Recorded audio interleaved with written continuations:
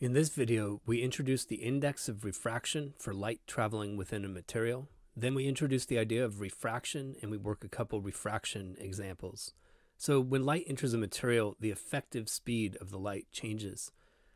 And when I say effective speed, I'm trying to emphasize that the speed of light is still the same old constant 3 times 10 to the 8th meters per second. But in a material, the light is constantly interacting with the molecules in the material, which then re-radiate the light. And this effectively slows the propagation of the wave. We talk about the change in speed by introducing the idea of the index of refraction for the material. The index of refraction just quantifies how much the speed slows down. And that's n equals c over v. So written this way, I can see that when v gets smaller, n gets bigger. So like if v was half the speed of light in a vacuum, the index of refraction would be 2. So let's work a quick example with index of refraction. I want the speed of light in water, given that its index of refraction is 1.33. So we're just going to take our index of refraction formula and solve it for v. And I plug in c, the speed of light in a vacuum, and divide by 1.33. And when I do this, I get 2.26 times 10 to the 8th meters per second. So one effect of the change in speed is that light will bend when it changes from one medium to another. And this is called refraction. So on the right-hand side, we have two pictures of different refractions. The first one has a light ray entering a slower material. And the second one has the light ray exiting the slower material, moving into a faster material. So the real answer for why this bending occurs comes from applying boundary conditions to a differential equation that describes the light wave. But here we're just trying to physically motivate the qualitative behavior that we're seeing. And so what we do is we visualize these wave fronts, that's the little white line segments, representing crests on the light wave that's going in the direction the ray is pointing. And we can see in this first picture where I have this light ray moving from a faster material to a slower material, that this wave crest right at the boundary, well, the bottom edge of that is entering the slower material before the top edge of that. That means this part of the wavefront slows down while this part keeps moving quickly at the top. And effectively, this causes a rotation of the wavefront. So by the time all these wavefronts pass into the slower material, they've all been tilted to a more extreme angle. And we see the refraction of the ray toward the normal line. In other words, my refracted angle is smaller than my incident angle. There's the incident, there's the refracted. In the second picture, we use a similar sort of physical motivation.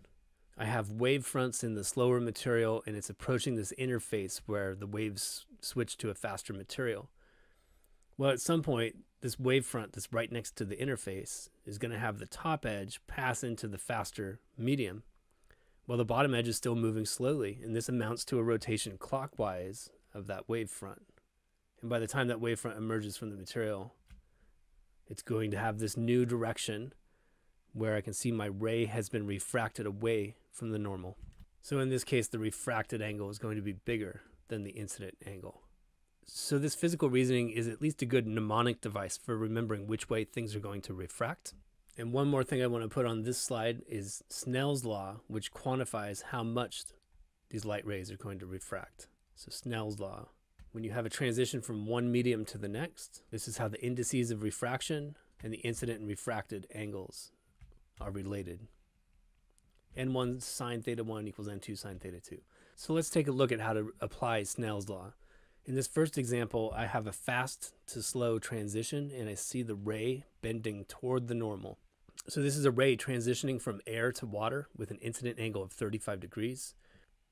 Now the effective speed of light in air actually is a little bit slower than it is in a vacuum. It's like 1.0003.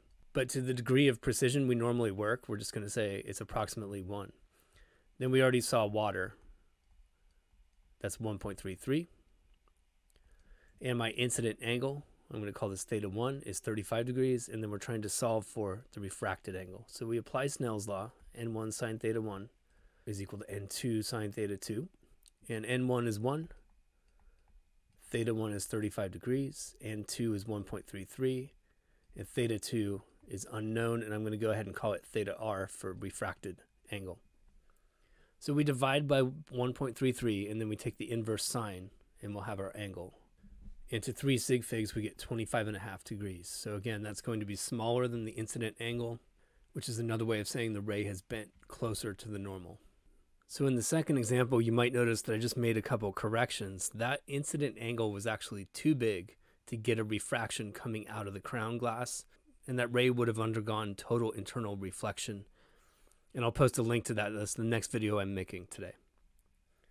So I changed the angle to 38 degrees so that I would get a refracted angle less than 90. And we're going to call the crown glass material number 1, and N is 1.52 in crown glass. And I have a ray transitioning from inside the glass to outside, so I see it bending away from the normal. That'll be material number 2, that's the air, where again we're going to say the index of refraction is approximately 1, and we apply Snell's law.